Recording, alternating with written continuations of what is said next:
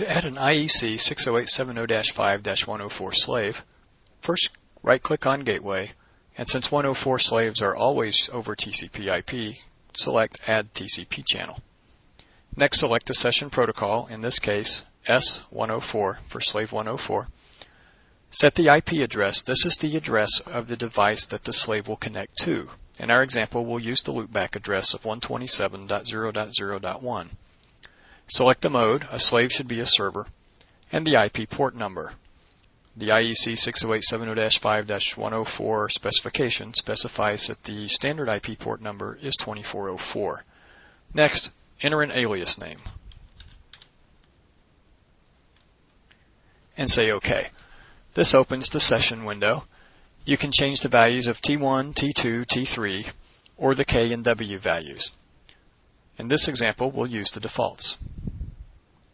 And finally, a sector window opens in which you can set the sector address, or the ASDU address. In this case, we'll take the default of 3. Finally, you can add data types if you wish. In this example, let's add a single point information, and then we can add additional data types by expanding out to the sector, right-clicking, and saying Add Data Types. So let's add some additional data types.